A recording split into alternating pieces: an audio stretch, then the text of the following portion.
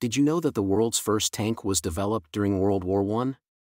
It was called the Mark I, and was developed by the British Army. The tank was initially called the Landship and was designed to break through enemy lines. The tank was heavily armored, with its tracks allowing it to move over rough terrain. It was armed with several machine guns and cannons, making it a formidable weapon on the battlefield. Although it was slow and difficult to control, the Mark I was a game-changer for the British Army. In fact, the tank played a key role in the British victory at the Battle of Cambrai in 1917. So next time you see a tank, remember that it all started with the Mark I in World War I.